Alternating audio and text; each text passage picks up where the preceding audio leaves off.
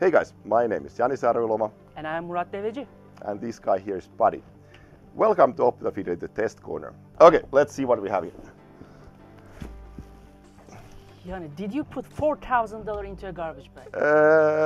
Yeah, it kind of fit in there. It was raining outside, so I thought it's a good idea. Yeah, that makes sense. So yeah, we have here the new Vision Pro, and today we are going to unbox it. I love how they make it so that it's an anticipation to open the box. Buddy, no peeking. Jani, you hurt Buddy's feelings. I'm sorry. Don't worry, Buddy. You'll get to try this out soon. So, here at OptoFidelity, as part of our work, we often work with and conduct experiments on the newest head-mounted displays. But we already started to work on this area back in 2012. Wow, Jani, this is so cool. Looks pretty nice. Let's see. Okay, so I heard that there's a display behind this front panel here. What kind of display is it? Yeah, actually this is a flexible, about 6-inch AMOLED display. Got it, and it basically shows your eyes when you are using the device. Correct. Okay, and let's see what do we have here. Okay, this is really well packed. I love the quality of even the packing material. Yeah. So how about the displays that we have here? Yeah, so we have 2 displays also on top of the sub-display as main displays. So those are very high resolution, 1.42 inches, OLED on silicon displays. Got it, and then I can see that there's some optics in front of it. So what is the field of view of this? Yeah, so we heard that this device is using a very traditional pancake type of optics, and we know that the diagonal field of view is about 100 degrees. Okay, 100 degrees sounds pretty high. Have we tested something like that? Yeah, I mean, we can go almost up to 140 degrees diagonal with our own optics. Got it, so then it shouldn't be a problem for us. No, it's not going to be. Okay, cool. So then, of course, you need to have something that kind of simulates human eye to go in there. So how can you get the instrumentation actually in the place of the human eye? Yeah, so we have a different type of optics to simulate the human eye. So we have this folded lens which is mimicking the human eye, so we can actually place it inside the headset over here, and we can go into arbitrary positions in the eye box, and we can capture the entire field of view in a single shot.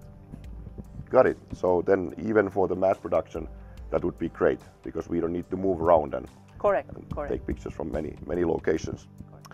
So what other interesting things can this guy do? So for example, this device also has fast eye tracking based foveated rendering. So what does that mean? Well, foveated rendering is a feature that enables quick rendering at high resolution only in the region that your eye pupils are looking at. Got it. So so that means that you only get like a really precise image where you're looking at, but rest of the image is kind of blurry. And that way you don't need to calculate so much when you render the 3D scene. Yeah, I think this is for saving the computing power, most likely. So I understand that this device also has cameras here that basically show you the real world on the other side. So is that called mixed reality? Well, Apple defines as a spatial computer that blends digital content into your physical space. But technically, this is a video pass-through mixed reality head-mounted display. Got it. So basically, video pass-through is called mixed reality, and then when you actually see the real world through the device, that's called augmented reality.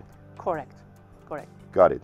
And then I understood that the pass-through performance is like 12 milliseconds, which sounds actually incredibly good. But I guess we might be able to test that with our system later on. So we'll see how this actually performs. How about other features? Well, for example, I was surprised that there is no hand controller, so you are basically interacting with the entire UI with different type of gestures. It could be with the hand, it could be with your eye, or it could be with the voice, for example. Well, that's pretty good, because you are not going to lose your hand, hopefully. So because those controllers, they are really easy to lose, and then you can't renders the device unusable. So that's really nifty thing. And yeah, I can see that there's a lot of different kinds of instrumentation and cameras here.